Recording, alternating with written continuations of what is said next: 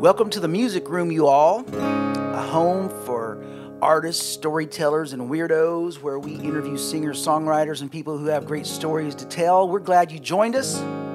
This is a way for me to meet people that I admire, people that I want to get to know, and also to share those people with you. So we appreciate you tuning in. My name's Matt Black. I'm your host.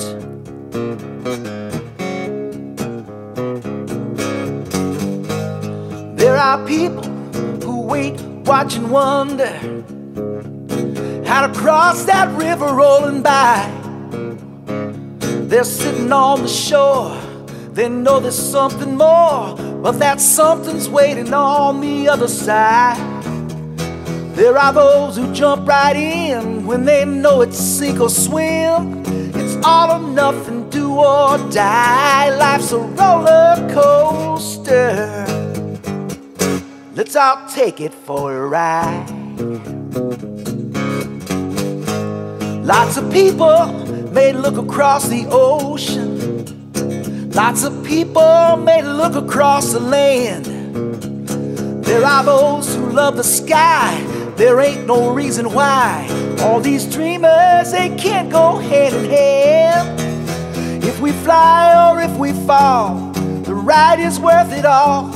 But what's the point of dreaming at all? Life's a roller coaster. Let's all take it for a ride. We go up, we go down, we go round and round and round and round. Throw your hands in the air, feel the wind blow through your hair. It gets out of control sometimes. There are those who risk it all, backs against the wall, a fire inside them burning strong.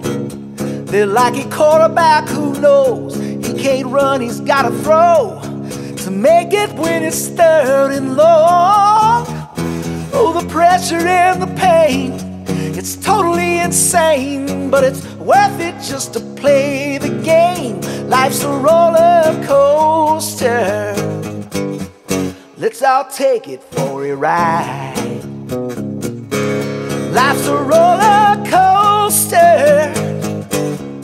Let's all take it for a ride. Yeah, yeah, yeah.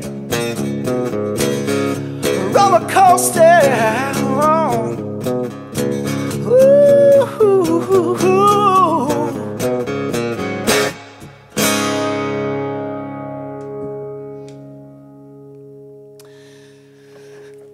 Being in the music business for almost, 32 years. I started traveling in 1987, coming up on 33 years. That's a long time, y'all.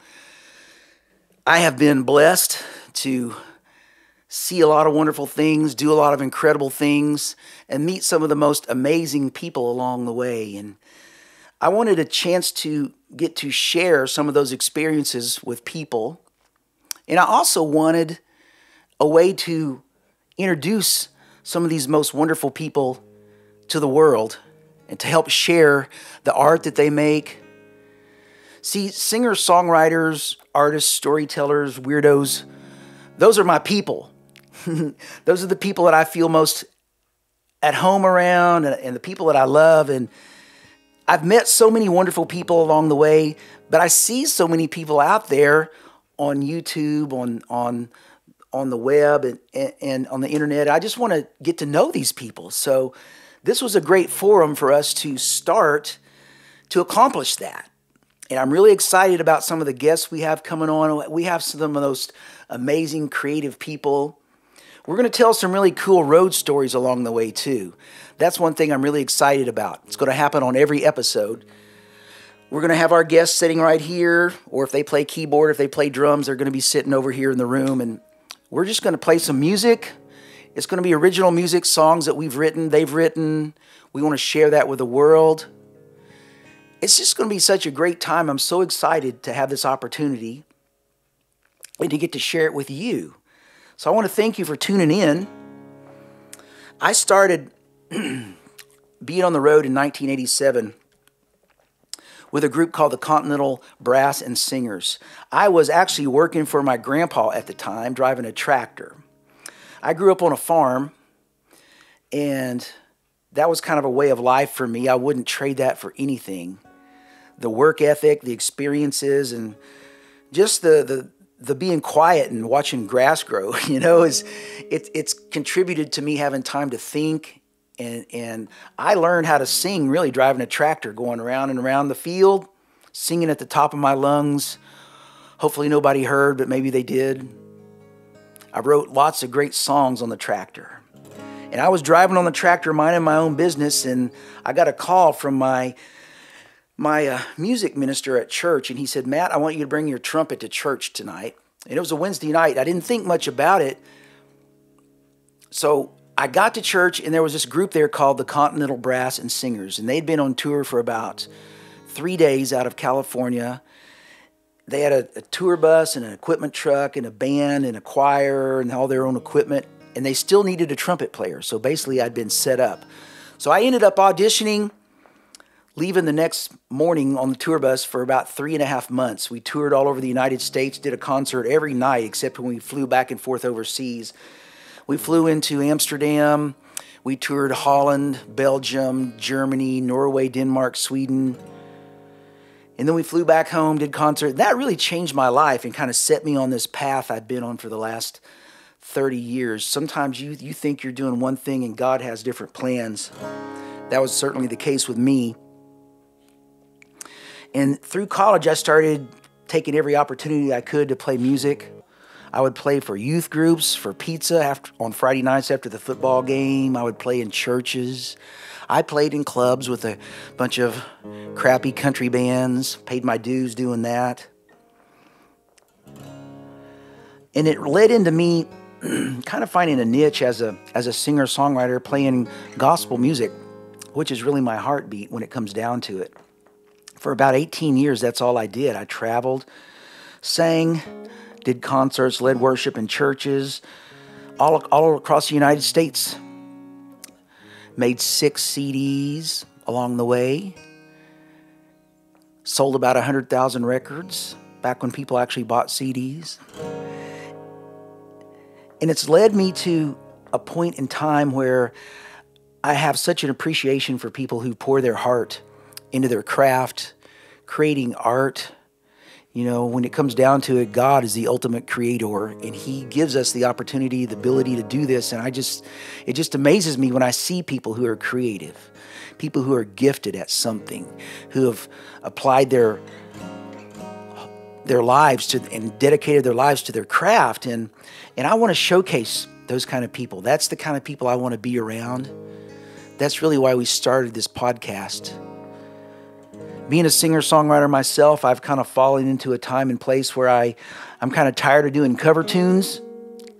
Nothing wrong with singing Brown Eyed Girl or Sitting on the Dock of the Bay or YMCA or Walking on Sunshine. Nothing wrong with that. Those are great songs, and I love getting to sing great songs. But there comes a point in time where you want to do songs that you've written and share those with people.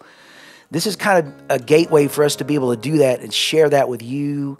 And whether you have us come to your town and do a concert, come to your house and do a house concert or not, we're certainly glad that you tuned in. I want to tell you about this guitar behind me here. This is my dad's guitar that I inherited. It is a 1956 Gibson ES 175DN. The D stands for dual pickups, which are these dual P90 pickups. The N stands for natural finish, which is the blonde finish there. It's just a sexy guitar, don't you think? And this guitar has been a fixture in my life from the time I was born. My dad bought it brand new in 1957, so he already had it for 10 years by the time I came along. And when my dad passed away in 2016, I inherited this guitar, and for the first year or so, it's kind of like the guitar and I just stared at each other, thinking, what now? What do we do now? But I started playing it. I play it every morning, and it's opened up a whole new world to me. It's kind of a different color to paint with. And I'm going to play a song for you that I wrote because of this guitar.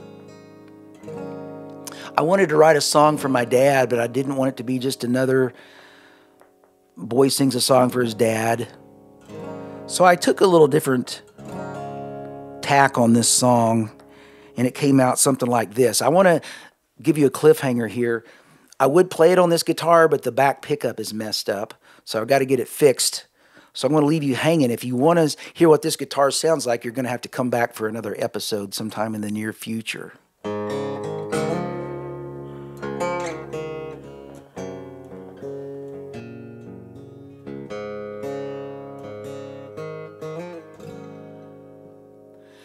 I came into this world, a song in my soul. And deep down, I always knew that someone could hear what I had to say. It was someone just like you. I remember the day I was hanging around, and you picked me out of the crowd. Your hand brushed my neck, and we became instant friends. And we started dreaming out loud. How we played for the people, we played for the love. We sang through the joy and the pain. Whatever life changes and time rearranges, no matter how near or how far, others may take me, others may play me, but I'll always be your guitar.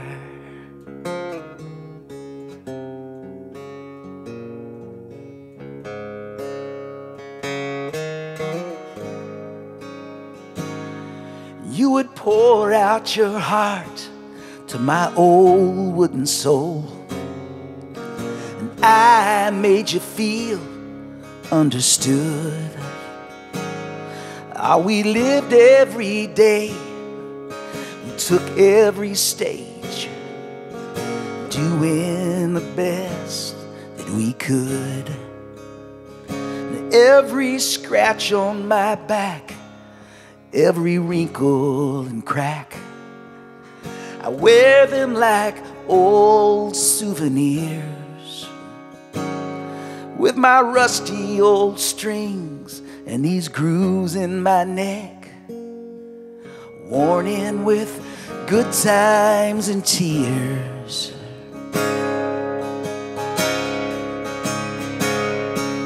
And I never wanted our song to end, and it was too good to be true.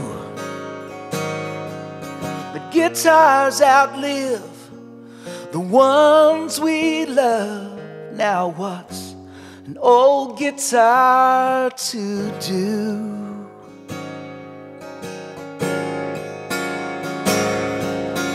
Play for the people, play for the love, sing through the joy and the pain.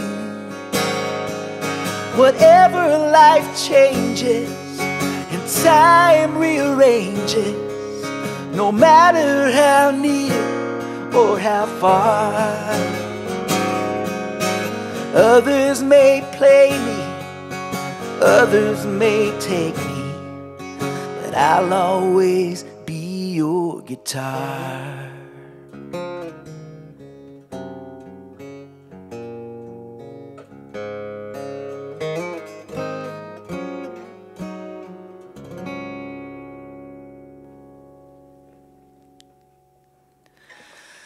Thank you all so much for tuning in today and finding us out here in the wild west of the internet.